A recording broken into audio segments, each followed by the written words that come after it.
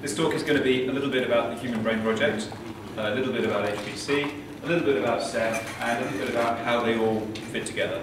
So it's about the mix of cloud technologies, high-performance computing technologies, and new forms of application, the way that they can actually fit together, the pieces of the puzzle, and whether it's really a good idea or not. Actually, these images are from Cambridge University, so this is actually one of the security admins at Cambridge University. They got a new brain scanning machine and project around it, and I believe that's the inside of his head. The bits of damage due to thinking about OpenStack too much are in yellow, so obviously they're serious there. For me, I first started working in high-performance computing in 1992 when I was working on parallel Solaris machines with remote DMA. And I've really been quite privileged and fortunate to work in a string of prominent high-performance computing companies since then. Most recently I was working at Cray at their European Research Labs in Bristol. And 2 years ago I formed a consultancy business based around this belief around high-performance computing, OpenStack, and how the two actually, even though it doesn't look like it, are really made for each other. So we bet the company on that. At the point when I founded the company, I took this photo. This is a mountain in Wales where there are two pillars at the top of it. They're about 6 foot high, or 2 meters high. It's called Adam and Eve, and I took the photo as a metaphor for jumping into starting up a company. My business partner said it's complete rubbish. The landing point looks far too solid for it to be true, so we shall see about that. Anyway, so the driving factor, the main project that we're talking about here is the Human Brain Project, which is this major flagship EU project aimed to provide researchers worldwide with the tools and the mathematical models for sharing and analysing large brain data that they need to understand how the human brain really works in various approaches at various levels, and actually for emulating the way that the human brain works as well. This is a big ticket HPC project, several components to it. And the piece that we have been involved in, we are not directly involved in the Human Brain Project. We've been participating as a subcontractor to Cray, and in particular in this pre-commercial procurement project.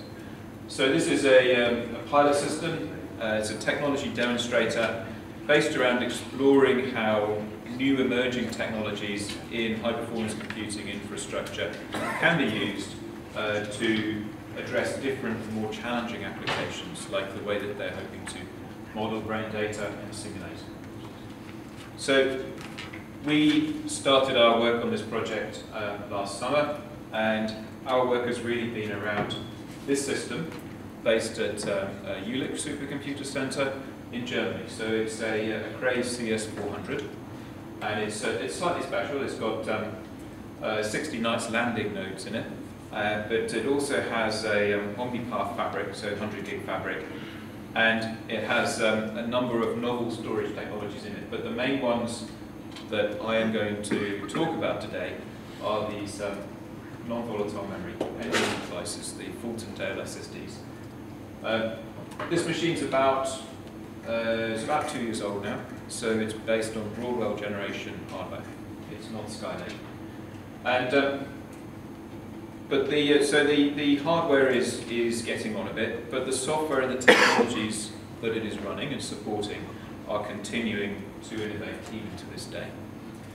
The Cray team have been working on application level data movement. So they've been looking at how different stages within a simulation, visualization components or different phases of the calculation, how the data can be staged and migrated between those different stages and transformed as it moves along the process as well.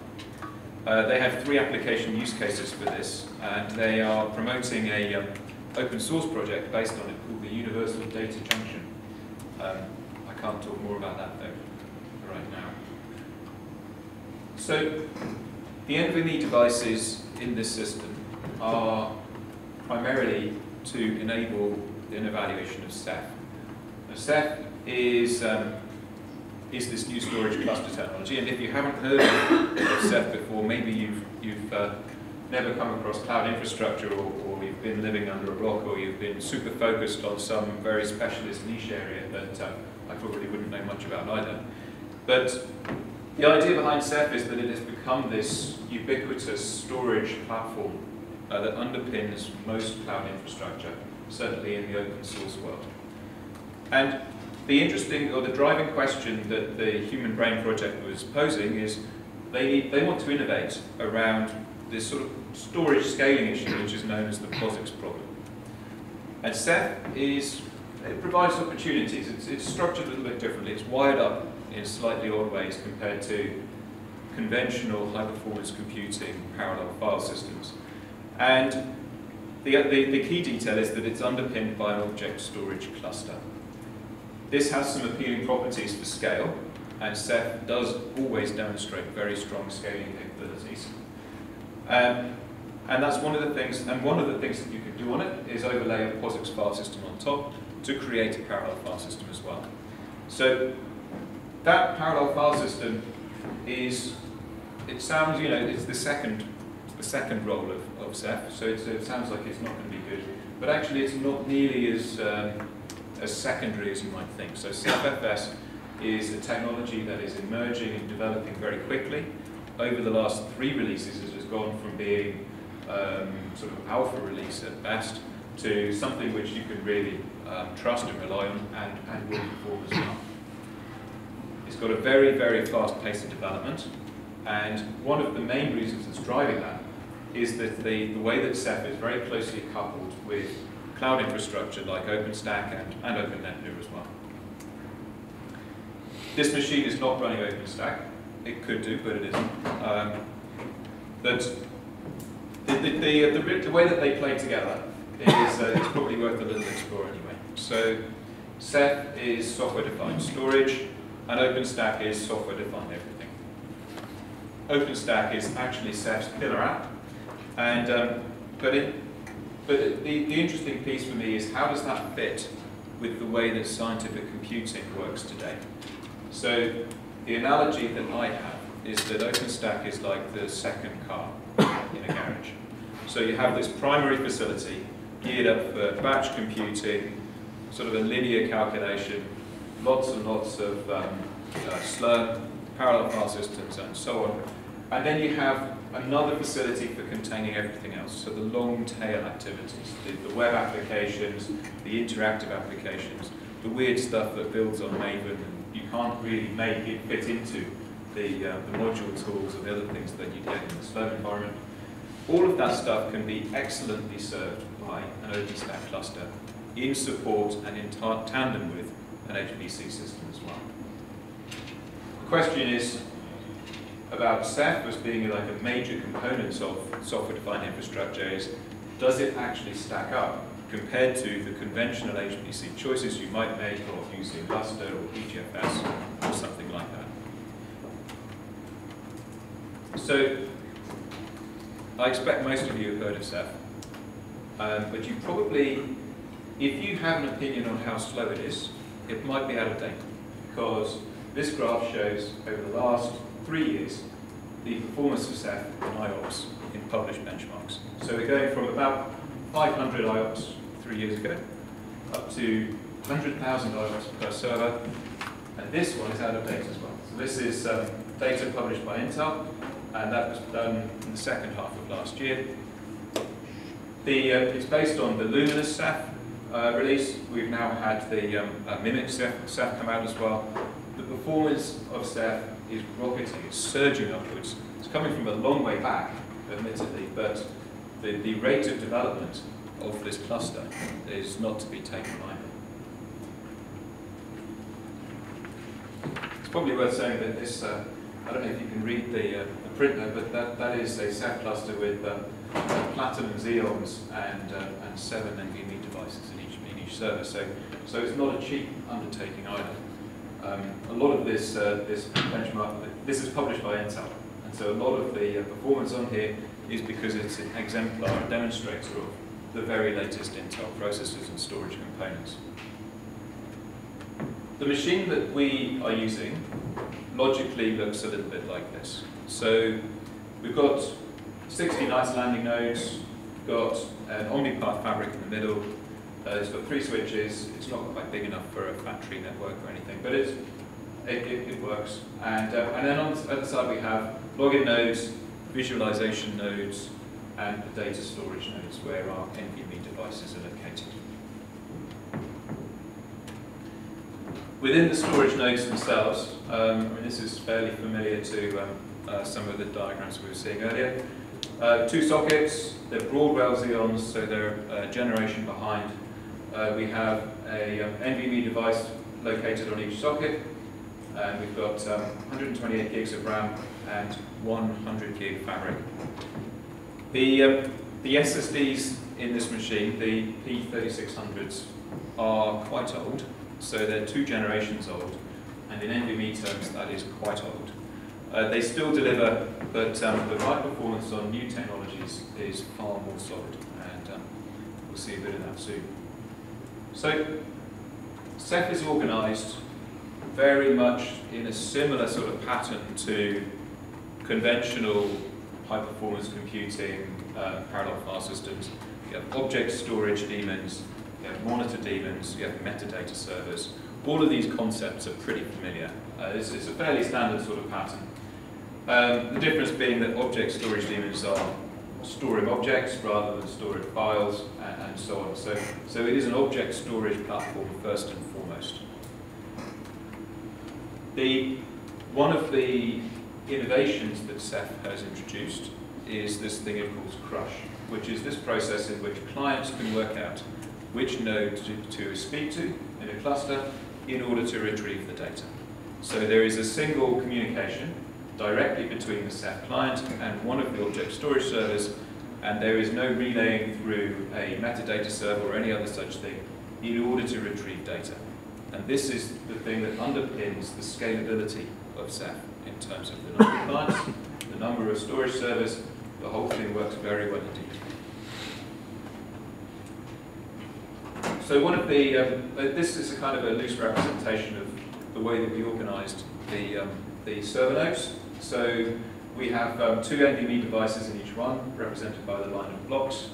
Each of those we split into 4 partitions. So we could actually spread out the IOPS of the single device across 4 OSD processes within each of the servers, and then 4 from the other node, and we could start to build up a nice sort of balance between the NVMe capacity and the IOPS, the CPU capacity and IOPS, and the network as well. And we were looking to strike a sort of a sweet spot where each of them was maxed out to an equal level. So having 4 storage daemons per NVMe device is the green line on this chart, and also the dark blue. So this is a study by Intel, which I came along after we'd made the article, and it shows that it's still a pretty good decision.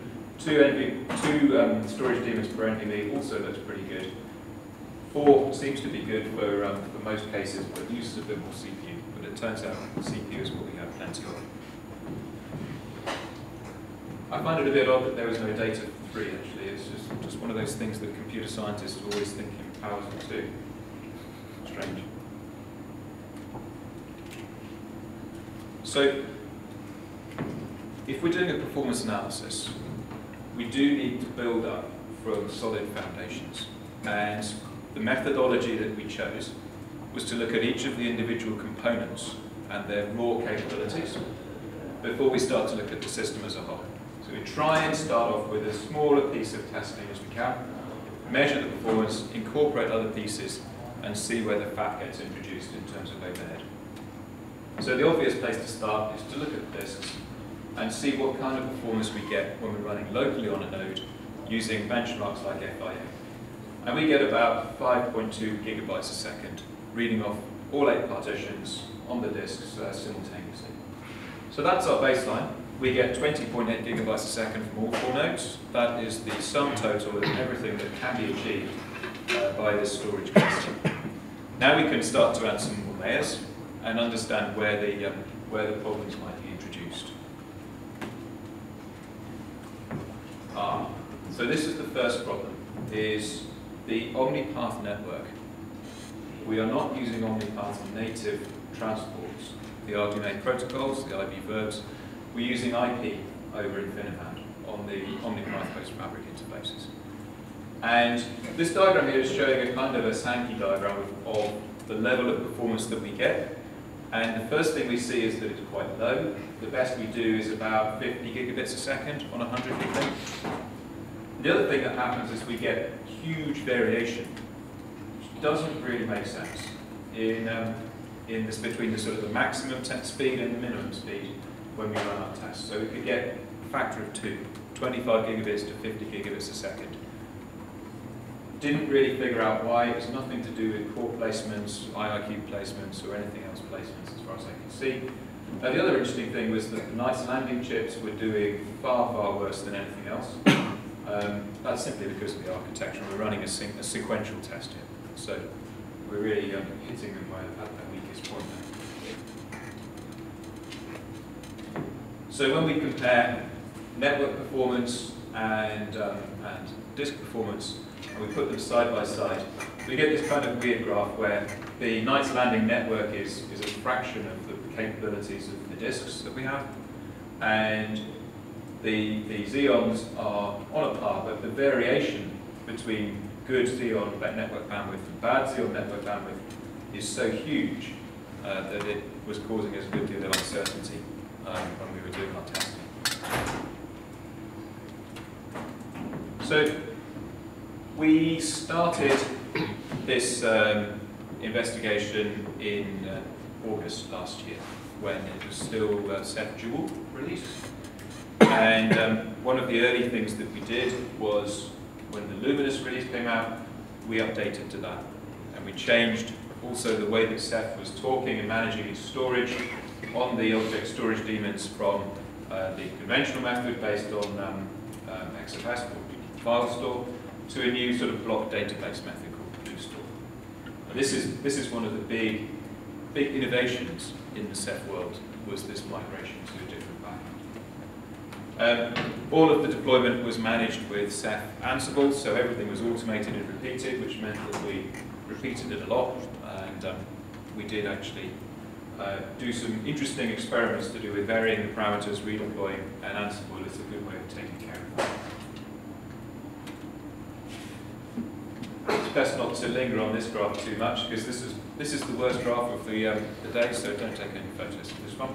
But what we were seeing was, when we first started out, we were getting about 500 megabytes a second of write bandwidth on our cluster that's capable of 12 gigabytes a second, and about a gigabyte a second of read bandwidth on a cluster that's capable of about 20.8.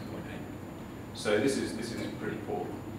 And when we upgraded to Luminous, little pieces helped. I mean, for the smaller objects, it's obviously a little bit better at handling higher concurrency or higher IOPS on the small objects, and for reads and writes, but the headline levels were pretty terrible. So the first thing we decided to do was we needed to move on to the new storage technology, this thing called BlueStore. And BlueStore is optimized for hard drives, so that we're using all flash, so it's all NVMe. So we weren't sure that we would see much benefit. But one of the things that was being claimed was that the number of writes for every byte of protocol is dramatically reduced.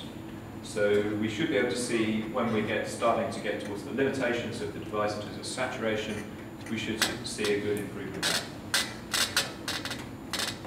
The first thing to do then was to look at the bytes of protocol, which is the Rados data transfer, which is this bottom line.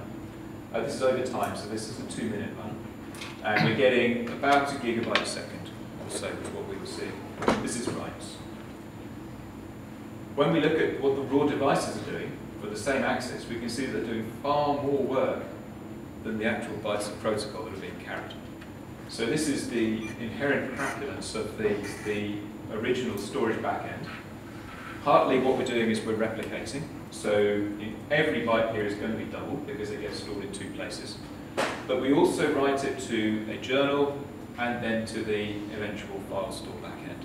So we double again. And then We also do a little bit of extra writing for managing the file system state, the inodes and the D entries and the other pieces. So we get another half or so. So we're getting about 4.5 bytes written for every byte of protocol born. And that's part of the reason why, if you were looking at Ceph this time last year, it would be a very sad story. It would be really quite lame in terms of the performance. So we moved to the new BlueStore backend, and the first thing it does is it can economize, it can avoid the write to a journal device and then to the final device by writing directly into the block. And the other thing it does is it's actually a whole lot faster as well. So what we're seeing here is a graph where the physical device saturation is slightly above the 10 gigabytes a second at the top. And we are now getting to within 80% of the physical capabilities of the device, implementing a sort of a 2x write amplification factor. So what we see now is we have reduced it right down to only the bytes that have to be written. If we're doing two-way replication, we have to write 2 copies. End of story. And we are writing 2 bytes for every byte of storage here. So this is a pretty good job. And I think this looks really strong for the way that Ceph is going. What would be nice would have been to look at some of the more economical methods of writing. So erasure coding, if we had more storage demons, we could have implemented erasure coding. With a 4-node cluster, it's a little bit small for doing that, so we weren't able to do that with this one. But I think this graph alone reaffirms progress that Ceph has made in the last year. When we look at the performance over different object sizes, we can see this other interesting feature, which is, so we've got the original file store backend, which is the blue line, and the BlueStore one is the new performance for different object sizes using BlueStore.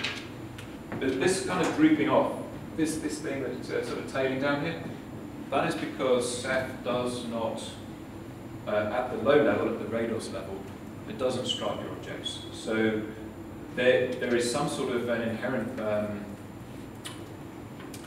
sort of syndrome, behavior that's going on, where once we get above a certain size, with a high degree of concurrency, we either fall out of the working set, or we fall out of the cache, or something happens to the point where we get this sudden droop in performance. So the other lesson from today is we need to, if you're looking at Ceph and you're interacting with it at a low object level API, either use the Rados striper library, so then you can actually stripe it somewhere between, say, there and there, or control the size of the objects by some other means so that you don't actually go over. This is about, sort of starts to go bad around about 2 or 4 megabytes, so not big, really, there.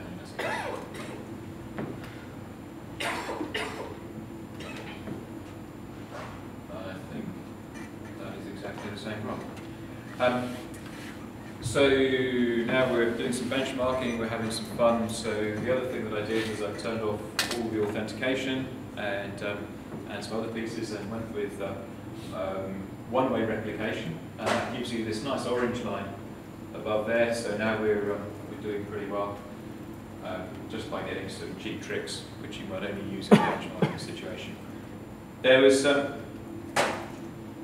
something that we noticed along the way with our devices, which is probably something which, for anyone who is looking after NVMe devices here, probably is also seeing, was this slightly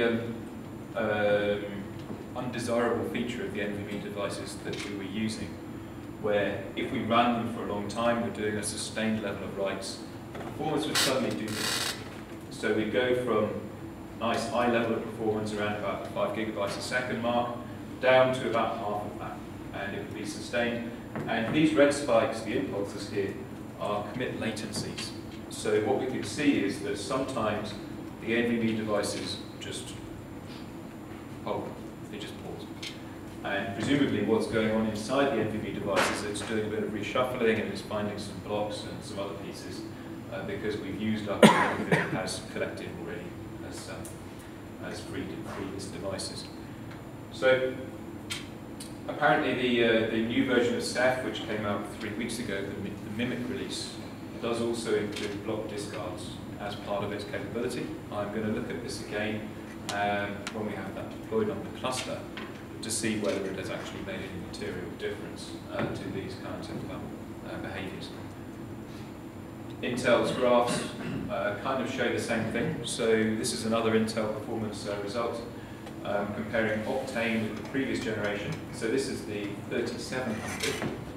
We're looking at write commits, or we're looking at bandwidth here in fact, and these are write commit device latencies.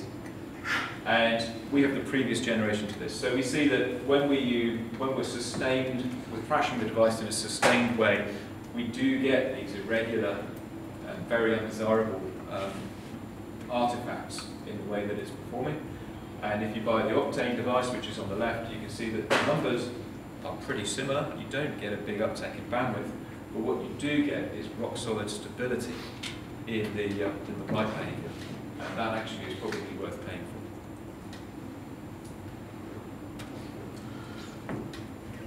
The machine that we were using has 4 Xeon visualization nodes, of which I had access to 2 at the time. So this is not really the best scaling. I could go from 1 node to 2 nodes. Brilliant. But I did have access to 20 night landing servers. And what we can see is that they go from 1 client to 3, 4, 8, 12, 16, 20, I think. We start to get up to around about 16 gigabytes a second on reads when we're using a highly concurrent fan out of clients. And we start to get towards 5 gigabytes a second of writes, which is reasonably close, although not brilliant compared to the limitations of the machine.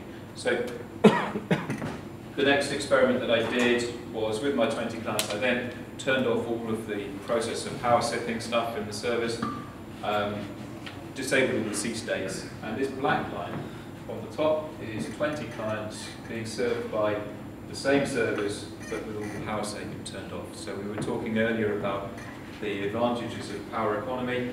This is the advantage of power diseconomy, or whatever it is, whatever the opposite of economy is.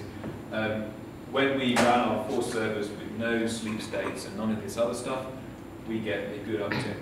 And now, if you look at this performance here, north of 16 gigabytes a second, on a machine which has a raw capability just over 20, we're getting about 75% of the raw read capability of the devices aggregated across our 4 storage nodes.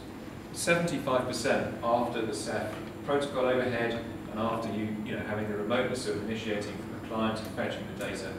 That's pretty good. And that's the kind of numbers that you would only otherwise see in luster file systems or those kinds of things. So these numbers, so admittedly this sort of scaling out is Ceph's strongest point. This is Ceph's party trick, is that it does scale. But I was surprised at just how good it could get close to the theoretical raw limits of the performance of the hardware. On the writes, it's actually even better. We're getting pretty much saturated write performance there. So we couldn't write any faster than that. What we could do is write that speed with fewer clients. And that's probably where the next level of investigation is coming from. So we have an omnipath machine here, and we're using the network in this terrible way of IP over InfiniBand networking. The kind of something that's been waiting in the wings for a long time in the Ceph world has been this idea of, well, let's not use TCP/IP for the messages between the servers and between the clients. What about if we use RDMA itself? So we have this nice fabric, and we can then just flip over and send all our messages either between the storage daemons for the replication traffic, or between the storage daemons and the clients themselves into either Omnipath or InfiniBand or Rocky, which is RDMA over Ethernet. So I was in a lucky situation where I had access to 3 machines equipped with these 3 network fabrics. So I tried out the RDMA features that are available in the most recent versions of Ceph. It didn't quite work on Omnipath, and it didn't quite work on InfiniBand, but it did work on Rocky. And so, but if you want to try this yourselves, configuration is surprisingly, and then suddenly your Ceph cluster is talking RDMA. The CentOS Ceph RPMs that I was using, they have it built in. So you don't have to think about it too much in order to start experimenting with this. The only problem is that in 2 out of 3 cases it didn't work. So the Rocky machine is a little detour. That's not one of the Human Brain Project systems. We're actually going to have a look here at the hardware prototyping platform for the SKA radio telescope, which we've been using. This is an OpenStack system. It's bare metal, and it's equipped with the 25 gig Ethernet, which is actually the 3 gigs. So there was a slight problem though. When we tested against TCP, we see almost no difference. The only real difference is around about this short object thing. There's a very steep curve, and we get a few percent, like 5 or 10% benefit. This is not great. So the RDMA implementation in Luminous was not delivering what we wanted here. But it's pretty clear that what's going on with this system is it is entirely limited by the bandwidth of the storage and, like this flat line here, the bandwidth of the network. So it probably, we're looking at RDMA doing the right things, but we're not looking at the right ways of exposing any advantage here. And the first thing to look at, and I'm afraid I don't have the graphs for this, don't get your hopes up, is to take away the storage backends and use something like memstore. So then we can just serve RDMA data out of memory mapped Ceph file systems. These are investigations that are going on. So the other thing to say is that RDMA is a moving target in the Ceph world. So what we see today is being actively developed by at least 2 companies. So the port I was using was by a Chinese company called XSky. And Intel and Nanolox are both developing alternative RDMA implementations. So Ceph's getting there pretty quick. If you look at the speed of development there, it makes a strong case that if you're not looking at it this release, we should be looking at it next release, for the kind of flexible workflows where we're talking about mixing together software-defined technologies with HPC to make better advantages for the users and the people running on our systems.